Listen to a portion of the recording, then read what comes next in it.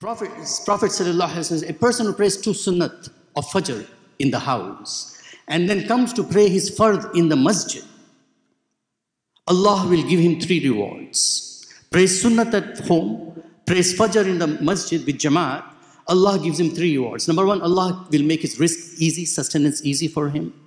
Number 2, Allah subhanahu wa ta'ala takes away all the domestic issues, problems, arguments, fights away from his house. Takes it away.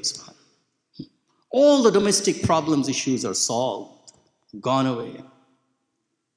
Number 3, Allah will give that person a good death.